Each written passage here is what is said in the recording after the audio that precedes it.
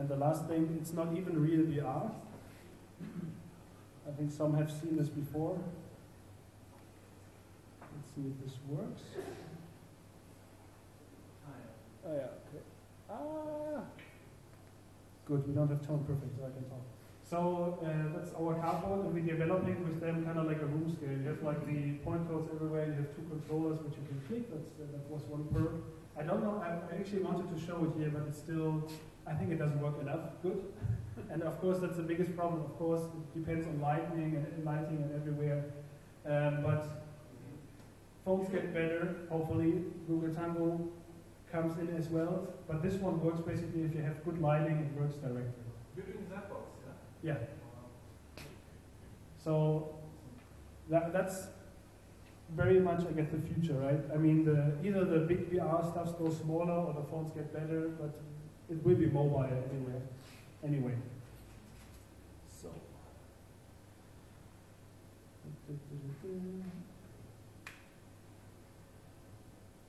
Mobile is on the way. So, when you see this sentence or hear it sometimes from somebody, then you know what is behind every word. You can think about it, what potential is there, and think about some business ideas or anything. And I'm happy if somebody calls me, brainstorm me. I really like this kind of stuff, because then when companies call me, I can connect and see what I can help. Yes. Thank you. You can download the slides if you want.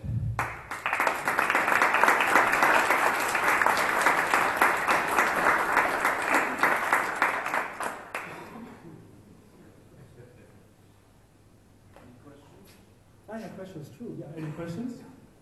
Yeah. Do you happen to know whether the Zapbox is stereoscopic because it's only one camera? Yeah, good question, right? I think it's not stereoscopic. I don't know if they put in an algorithm to calculate that. Currently, I think it's not. Or maybe it is, the camera is maybe fit in normal, but all the augmented objects, I think they are 3D, otherwise you cannot get the perception. Yeah, next question. Here. For how long do you think your business model will continue to work? Because at some point everybody probably have a VR headset, and then no point giving it away for free. Yes, so I had this fear already mid of 2015. Because I know cardboard is not sustainable. In the end, everybody has one, or the trend doesn't continue, or the hype is over. So by mid of 2015, I already started to make like cardboard plus businesses ideas, like to sell. If you have a concert which is totally physically sold out, so you sell stream with your own QR code, or which we did with Ghostbusters. You buy the cardboard, the DVDs inside, and you have additional content which you have also with a code related. But 2015 was way too early for that, because nobody had any understanding about this. So my next expectations would be, I think 2017 is still a good year for cardboard, and then it will go down, but it will never go away, because cardboards, I think, are still required. But where do you see yourself then? Because on the Cayman Islands. Yeah, but you want to replace your business model with all these ideas, marketing, business. If somebody has a really good team and a good idea, I'm happy to put all my efforts in there. Currently, I'm totally eaten up by this business. I'm only doing that, and I do this like 24/7. I don't know if this continue or how it will 2018, but I'm happy if somebody has a good idea or anything to go in there. Next question. Otherwise, later you can, I think, no. If somebody wants to talk to me later, I'm the guy with the t-shirt in here, maybe the only one, feeling quite cold. And of course, if you don't have a Christmas gift or you want to have a nice cardboard, you can buy ours. They're very comfortable. Currently, good question, $12.90, I think I reduced them for Christmas. Good. One quick question. Yeah. I think you have a very beautiful design. You also make some innovations like the ball on the side and the mustache and so on. Okay. But how do you see your cardboard compare to the cheap, the real cheap brown cardboard? Like, yeah. why do you go to effort of doing all this? Yeah. So there are advantages and disadvantages. We don't have the button, for example. We have a cutout for the thumb. The button, for example, tends to always tip then against the phone. That's one issue. It's really a question of your gut. If you want to have bigger lenses, smaller lenses, we have smaller lenses because they work better with the eyes. And they are made in Germany, so you can actually make it wet. You can clean it, even though it's printed. It doesn't have any problem. The foam makes it nice, really nice fit on the nose. I mean, it's up to you to decide for yourself. I mean, that's a premium cardboard. We are in this segment. Okay, so thank you again.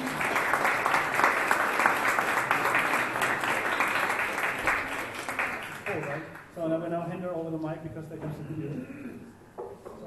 Yeah, you are my technician here. Hi. My name is Stephan Schindler. Hi, everybody. Thanks for coming, and Philip, thanks for inviting. I'm from Wonderland Industries and from Metropolis VR, but today I'm here for the Virtual Reality Berlin-Brandenburg. And on the gadget side, I brought you Daydream. If anyone wants to check out the Google Daydream, you can continue later. Who of you knows the Virtual Reality Association Berlin-Brandenburg? Oh, all right. Who knows VR NowCon? Who went there? All right, very good. So many of you will ask, why do we need a Verein? Why do we need this type of association, this typical German thing, when we have meetups like this, which are great, and a ton of people, and we have lots of other sort of VR conglomerates, associations, and so forth. And I'm here to tell you why it makes sense to have this association, why it may make sense for you to join or at least know about it, and what we do. I came to this region 3 years ago, well, 2.5 years ago from Munich, and joined this startup company called Wonderland Industries, for which I'm working now, who have their offices in the studio complex in Babelsberg, Studio Babelsberg. And I've been working a lot in other studio complexes on the West Coast, and I was quite excited to move to Babelsberg. And when I came there, I was pretty disappointed because there's not a whole lot of business going on. It's not very lively. It's actually after 5 o'clock, it's pretty dead. So what a wasted opportunity, I thought. We have this massive brand. We have all of these production companies around, and we have Berlin right next to us. What can we do to sort of build a more sustainable business and a more lively community for the media industry there?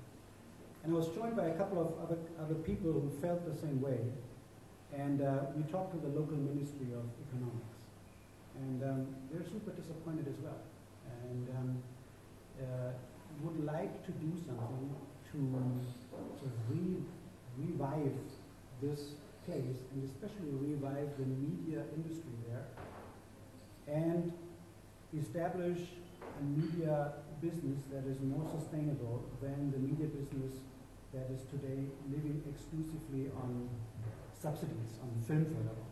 If you have good subsidies, then everything is good, but if England or Hungary or any other country has better subsidies, then it's bad. And so we said that virtual reality and all the associated technologies with it, 360-degree video, augmented reality, mixed reality, and you name it, all the things that we cover today under this umbrella that we call VR, is actually a very interesting technology, because it's a lot more than technology. It's a new computing platform. And it's technology that goes far beyond entertainment. And what we just saw was a very good example. And it has to do with media, and it has to do with media technology, but it goes far beyond just entertainment.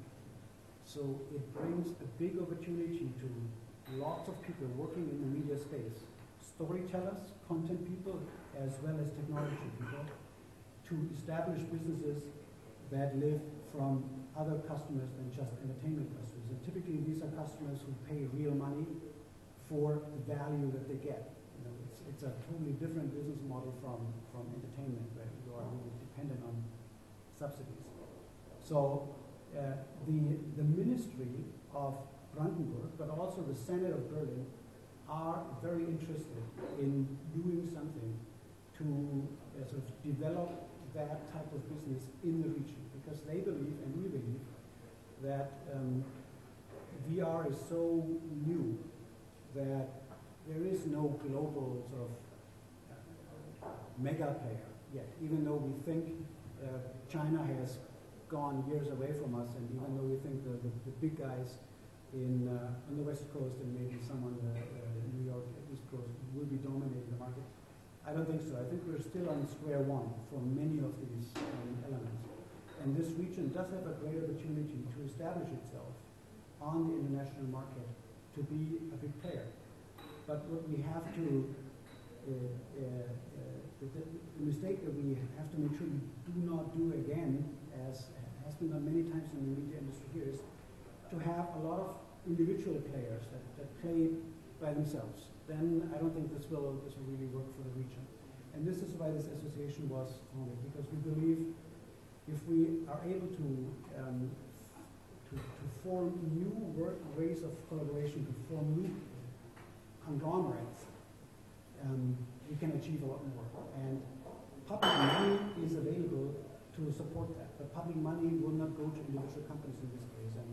And we founded this association to make sure that we can collect, we can acquire public money to foster companies like yours, startups, but to foster mainly the cooperation between companies to establish virtual reality business in the region.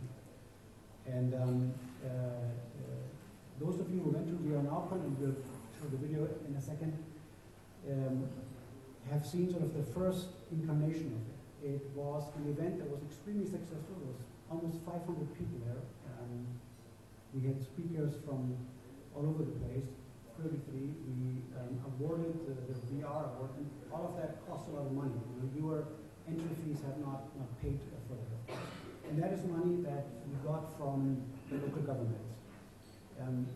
You can only do that if you have a legal entity like such an association to do these things. And our real goal is to, in fact, establish what we call a VR innovation hub. In fact, both in Berlin and in Potsdam, which should be a physical building like this, which houses co-working spaces, which houses also rooms for investors who can put their own incubators in there, which very importantly will have technology to be used by startups and by established companies to build new virtual reality products or business models. Because we all know that the technology we're using, like 360 cameras, you know, the innovation cycle is so fast that it's super difficult for startups to constantly be on the edge of technology, to constantly have the most up-to-date head-mounted display, to have the most up-to-date 360 camera, to have the most up-to-date motion capture system.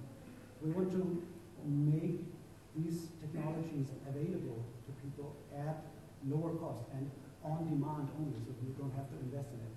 And not only that production technology, but also IT technology, like, you know, render farms or GPU clusters, whatever, to make it available ad hoc and on demand and at a low cost. And for that, we need public money. And that's what the association is doing, to acquire that money to work with local authorities and establish that. So that's my basic pitch. I would like to show you the video from the VRNowCon, and then I'm open for questions here in the auditorium, but also I'm available to talk to you individually. Can you play that? Do you have audio? Oh, if you don't have audio, then it probably doesn't make a lot of sense. Talking about notebooks at any point before.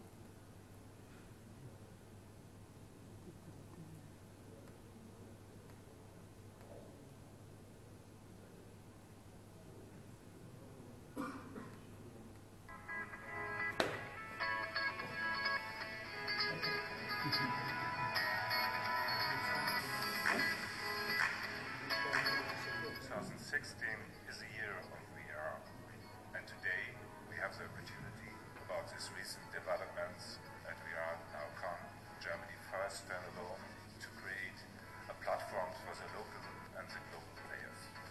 I'm proud to be here with you at the first Potsdam-based conference on virtual reality. I'm absolutely delighted to be part of VR Now. I've spent pretty much 2 decades designing the future of technology. Now the technology is far enough advanced that we can talk about where we are right now instead of just projecting into the future.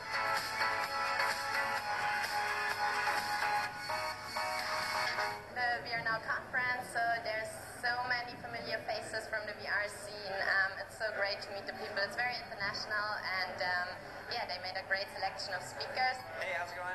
I'm James Jensen. I'm the Chief Visionary Officer of The Void, and I'm completely excited and stoked to be here to see new content creators out here. And a message out to everybody is we are creating a new platform for hyper reality experiences that is completely untethered and fully immersive.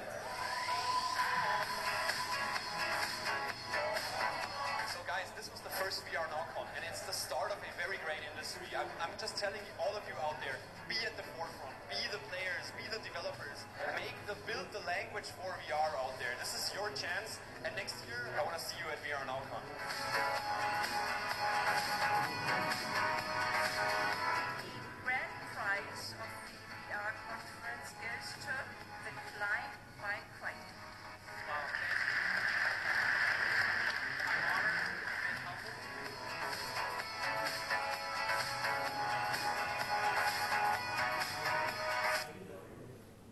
Okay, so these are some of the things that the association will be able to do. And of course, these are things that all of you can benefit from. And I strongly believe that we need these 2 things happening. We need the meetups, like the one we have here, and we need these more official, more formal institutions that are able to collect public money for the bigger goal of the country and the authorities to establish business and to grow and subsidize businesses. And one of these elements are conferences like this, are awards that help build a community, but moreover give you a platform to display yourself and also to promote the entire region. The next VR Now conference event will happen during Berlinale here in Berlin, in cooperation with Berlinale and the European Film Market. It's on February 13th. It is the business element. We call it the VR NowCon Business Mixer. So it won't be as big as VR NowCon you saw just here, but it will be significant. But it will focus on attracting large corporations, attracting sort of decision makers of larger companies, and not only entertainment companies, but all kinds of industries, to bring them here, bring them to the region, and show them that in this region they will find everything they need for whatever virtual reality project or idea they have.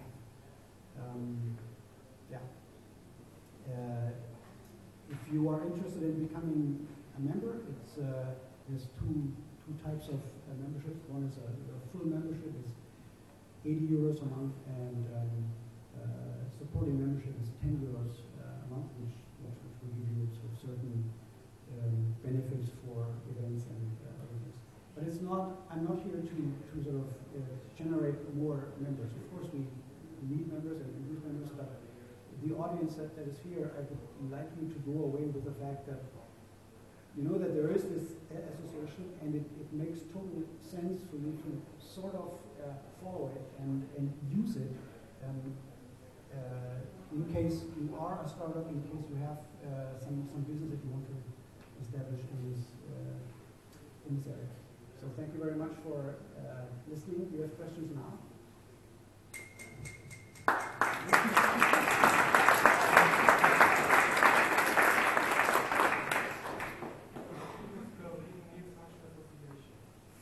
Why does Berlin? Well, because I believe that if we as a region want to play in the international game, then we need we need a forum to cluster ourselves. I don't think we have a number of very large companies in the VFX space or in other industries who can probably play a big role themselves. But I think they could play a much bigger role and a much more important role if they would have a platform that makes it easy for them to collaborate with other firms. And one of the reasons for that is that I believe the business models for virtual reality are not yet set. And I don't think there is anyone who sort of has a very clear idea of how we make money in virtual reality today. We'll have a talk about location-based entertainment right after me, which I believe is probably one of the early areas to make money in VR. But in general, it's such a new medium, it's such a new format that you probably need new ways of collaboration with totally different entities. And that's why Berlin, as any other region, would be such an association. You don't look as if I answered your question. No, I know virtual was working from the 90s, and I was even convinced about MediaNet as an association. I think it's a new market, and to try to bring people together into one association, somehow try to, stream or control the market, control the innovation, which isn't very good. I remember Seabase, and I hope that virtual reality would be some kind of the same impact in Berlin as in the late 90s, so we can have a fresh start and start like Seabase with fresh thinking and everything. But if you really try to put things, everybody together, such associations, innovation starts, and it's not very good. No, I do agree with you, actually, and we don't want to do that. This is why I say, I think there is, we need to have meetups like this who are totally different organized, but we also need to have these more formal associations, for example, in order to acquire the public money that's available. And otherwise we wouldn't get it. VRNowCon is a good example. This thing costs 250,000 euros. It's a one-day event. The event makes total sense for a lot of people. In fact, I would say for almost everybody who went there, it made sense to be there, to spend that time. But it wouldn't have happened if we wouldn't have been able to acquire that money. So the idea is to channel the public money to characters. If so, how are you going to do priorities? The startups like entertainment or just business? Yeah, that's one of the questions we still have to figure out, obviously. But so this example that I just told you about, VRNowCon, that was easy. You can go there. People who are part of the association get a discount, can display there. We do cooperations with Augmented World Expo, for example, where members of the association could display their technology, their product, their company for free. These are things. But the innovation center, the VR hub that we're planning, for example, will be open to everybody, right? But we need the association to get funding from the public. We won't get all the money we need for that, but for example, in this particular case, there is a funding mechanism available. It's about 7.5 million euros. It's a 50% funding. So we need to find another 7.5 million from the private market. That won't happen by itself. You need someone whose job it is to find these other 7.5 million euros. Now, this is not something that someone will do on the side or in his spare time. So we need to pay someone for that. That's a guy that we will employ in the association. For that, again, we need money. We just received 200,000 euros from the government in Brandenburg to hire this particular person, whose job it is to see if we can acquire the other half of the funding that we need for such an innovation hub.